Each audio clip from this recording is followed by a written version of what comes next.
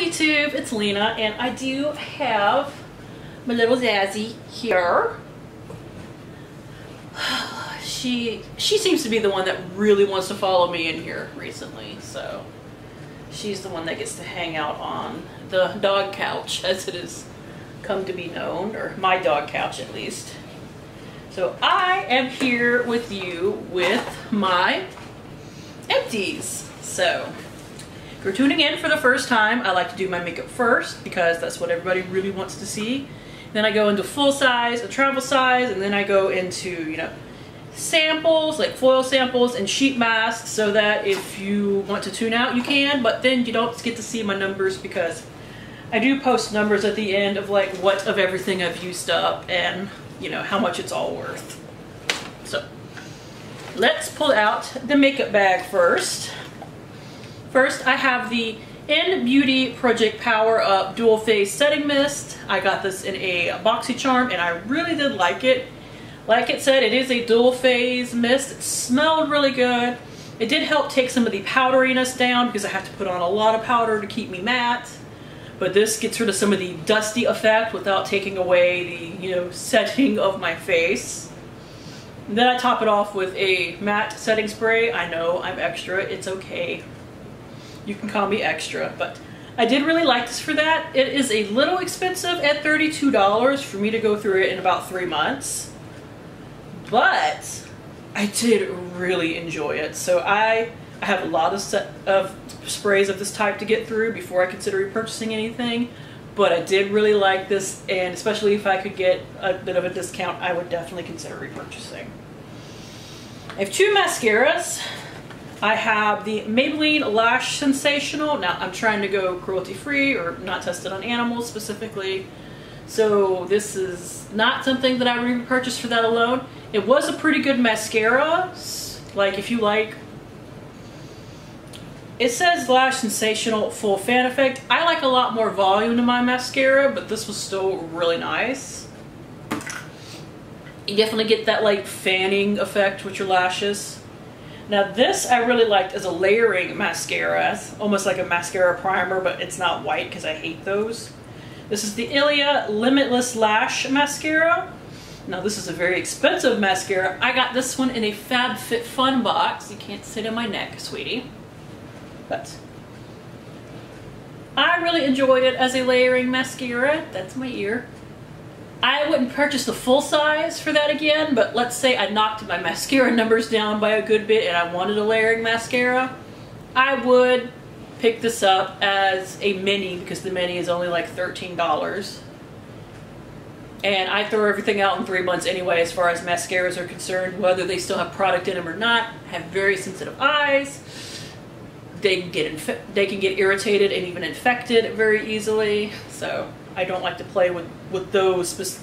Anything that touches like my actual eyeball in any way, not like eyeshadow that goes on top, but like anything that can actually touch like my waterline or anything like that, I really don't like to play with those expiration dates. So because this did like really separate my lashes, and that's what I really like for a layering mascara or mascara primer, however you want to look at it.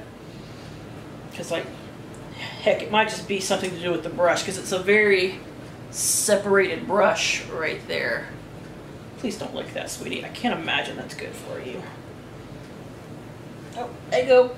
There you go. So I really like this. I would reconsider purchasing the mini. Let's see, here we have the Ordinary High Adherence Silicone Primer. I did like this for filling in the pores in my face. It's only like $5, so I would definitely consider repurchasing that. I have other primers to get through first though, so I don't need to. I have the AOA Studio Perfect BB Cream. This is from the Shop Miss A website. It was only $1.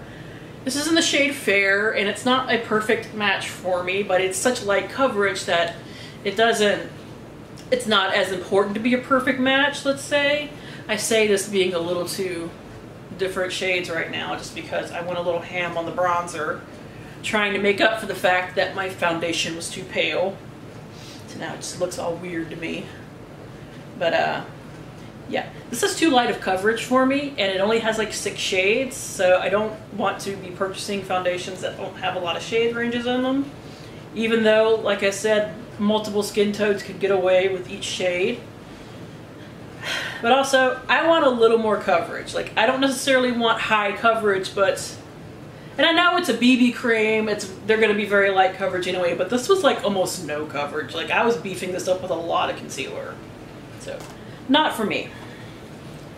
I have the Becca Fresh Light Priming Filter. This is one of my favorite primers, especially to wear on days where I don't wear a lot of makeup. Unfortunately, Becca is going out of business, so I can't buy it anymore, but I do have 2 full-size backups. So, I know a lot of people are not into buying backups, but I'm fine with it in that case. Something that I can't get anymore, stop chewing on that. The Maybelline Master Glaze by Face Studio Cream Blush. This is in the shade Make a Mauve. I did really love these. I had another one way back when, but I finished it up because it was an easier shade to use. But, you know, it's from Maybelline. They don't make it anymore, so I can't repurchase even if I wanted to. Cover FX High Performance Setting Spray. I do really like this. It's very expensive, but when I can get it at a discount, I tend to pick it up. I picked up like a couple of those minis when they left Sephora. Something that I can't pick up, and I don't even want to, the YSL Touche Éclat Blur Primer. I don't like this. It feels heavy, and it smells weird. Something I wish I could repurchase, the Clinique Almost Lipstick in Pink Honey. My favorite shade is the Black Honey. Specifically, it's just like a light tinted lipstick, but they feel really nice on the lips. I wish Clinique was cruelty free, but I got them finished up. I wish these were still around too, but this was like a limited edition thing. This is the Hard Candy Color Correct Expert Cream. Mine is in the shade, I think it's like light peach. And this was great for correcting this like little darkness that I get right here under my eyes. And it lasted me forever. Even though the packaging, as you can see, was kind of dying on it. I wish I could get it again, but it was limited edition. But if they came out with these in the permanent line, I would totally repurchase at some point. Appears I actually have my perfume in here too, but first we have the So Susan Cosmetics Dream Maker Light Shifting Highlighting Cream. I did like this. It's $21 for this, but especially if you're just using this on your face, it lasts forever. I was also mixing this into...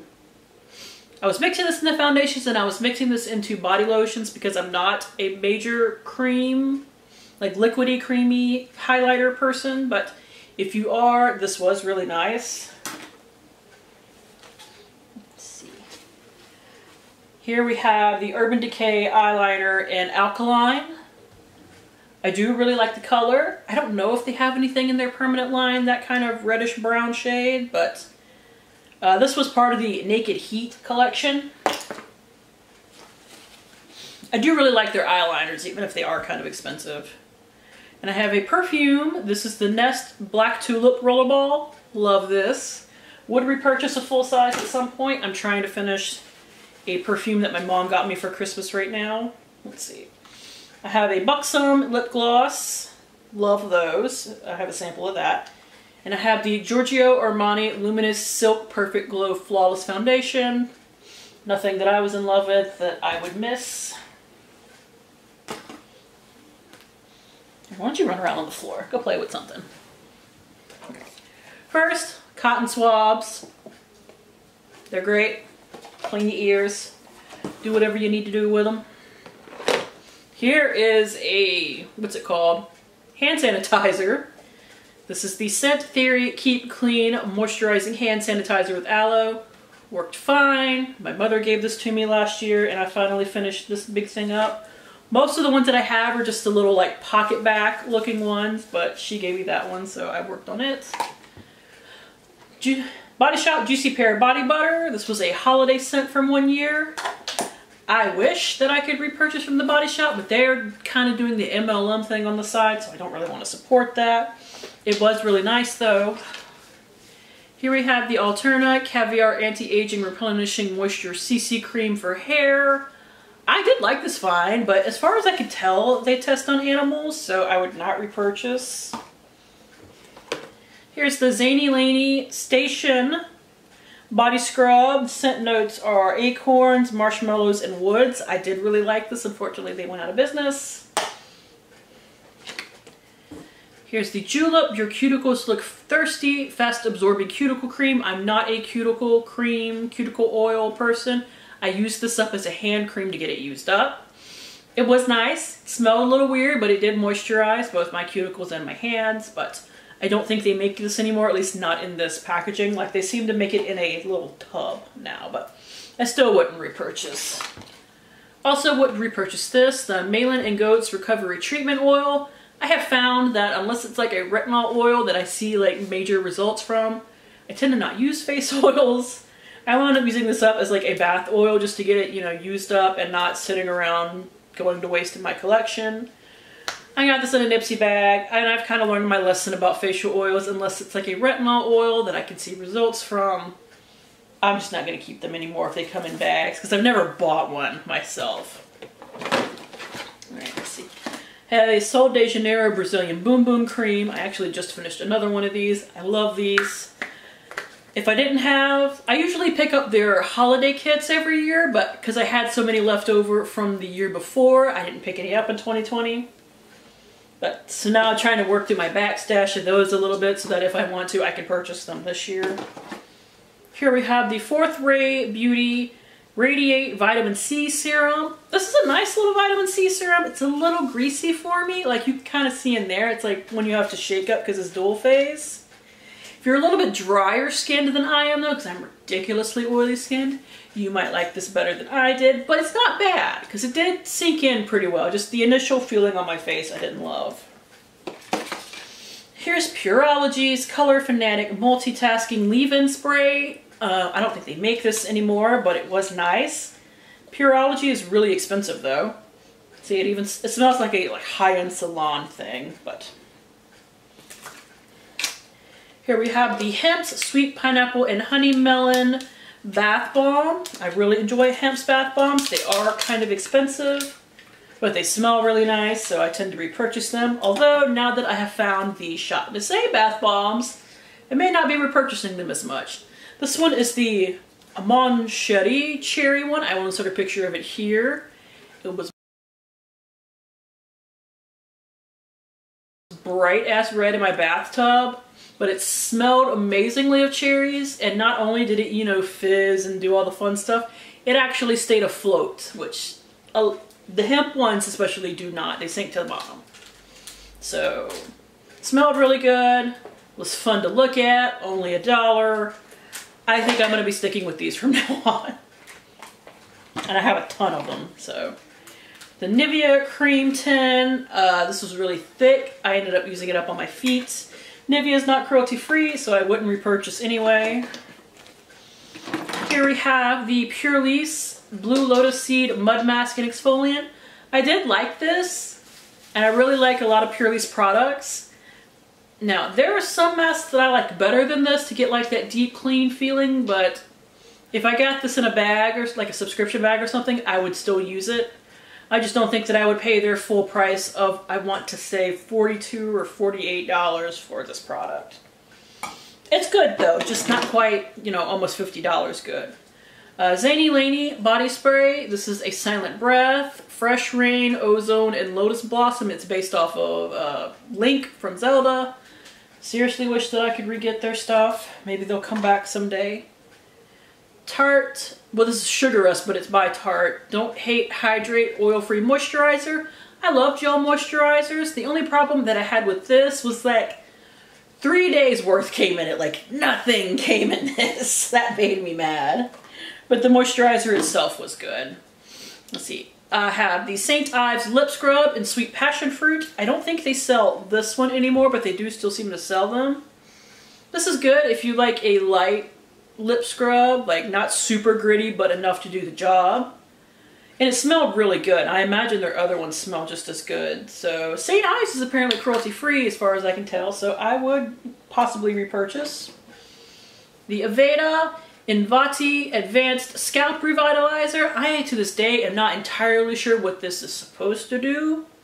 But rubbing it into my scalp, it had a like cooling sensation that I really enjoyed.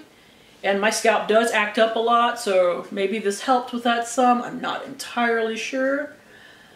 I liked it, but Aveda is very expensive.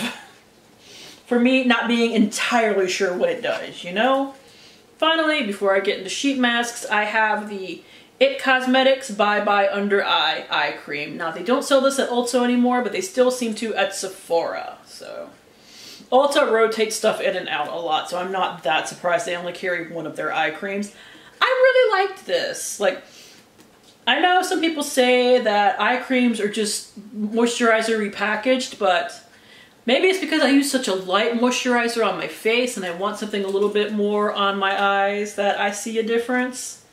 Even though my under eyes are very oily too. But for some reason, if I use too light of an eye cream, I don't see results. But if I use a nice thick one like this, I do see good results. So I would consider repurchasing this in the full size. I did really like it. And It Cosmetics is high-end, but not, you know, $130 for half an ounce of eye cream. High-end. So now, for sheet masks, I have all of these. I have the Hello Organic 1 a Day Grain Mask. This is for pore refining, and while you can't shrink your pores, you can make them look a little bit smaller for a short amount of time. I do think that this helped with that. Now this one smelled amazing and did give some moisture. It's the Cream Shop's Peaches and Cream Fusion Sheet Mask. I enjoyed that. The Oka Whitening Sheet Mask. Whitening does not mean bleaching your skin. It just means to brighten your skin a little bit, and this did help with that. I have two from Iceland, the Peach and the Papaya. They both smelled great and felt good on the skin. The Hwangjisu Red Fruits Brightening Mask was also nice. And the Vitamasks Multivitamin Mask was really super moisturizing, but I'm not sure $8 a mask is worth it. I have 4 from this Beauty Beauty Guardian Angel Revitalizing Eye Gels. I put them back in the box when I finished all of them, but they are like right here. I have a picture of me with these on. They're like actual wings. Now, do I think that these helped depuff my under eyes a bit? Yes, but they had glitter on them, and I think they left behind glitter under my eyes, where I don't want a bunch of noticeable glitter. I do have another pack of these that I got from FabFitFun, so I will use them up, but I don't think I would purchase these. Let's see. I have a bunch of these. They are the Orchid Skin Smoky Under Eye Clear Gel Patches. I love these because they actually like stick to your skin while still depuffing, so you can like put them on, do your makeup, and then pop them off, which is what I use these for. That's why I had so many last month. I'm almost out of the other kind that I have because I got sent these for review from 0.8 liter. And once I run out, I might repurchase these. Now, I really love the Wander Beauty Gold Eye Mask because they stay in place like these, although they're not sticky. They're so thin that they don't move. The thing about them is, versus these are cooling because of the patch themselves. It's not like a serum-y thing. The Wander Beauty ones have a serum on them that, while they're awesome at night, I can't necessarily use them while I'm putting on my makeup because they leave a lot of serum behind that I would have to wait to go away. Whew. So I might be switching. These are really, really nice for that sort of thing. And I have 2 of these. The SF Glow Suns Out Pouts Out Gold Foil Lip Mask. I do think these softened my lips a little bit. They look insane because they are literally like leopard print all over your lips. Would I buy these? No. I got these from FabFitFun, but they work. Let's see. I have a Tresemme Botanique Convelour Vibrance and Shine Intensive Mask. I think this works fine, but they don't sell it anymore. And I have the Hello Fab Coconut Skin Smoothing Priming Moisturizer. This was nice, but nothing I would miss. And the Soap and Glory Best Washes Uplifting Body Wash. Also nice, but nothing that I would necessarily miss. So, like I said, all numbers I will insert at the end. I don't have any empties goals this year. I have a thing for makeup, but nothing for just empties in general. So I'm not pushing myself as hard this year as far as, like last year, I wanted to hit 750 items, so I was using up a lot of foils, a lot of minis. I'm trying to focus a little bit more on my full sizes this year, although I still have plenty of minis to focus on, so don't get me wrong there. So if you're interested in numbers like I am, just stay through till the end. And that is basically it. Thank you guys for tuning in. As always, I do really appreciate it, and hopefully I will see you later. Bye!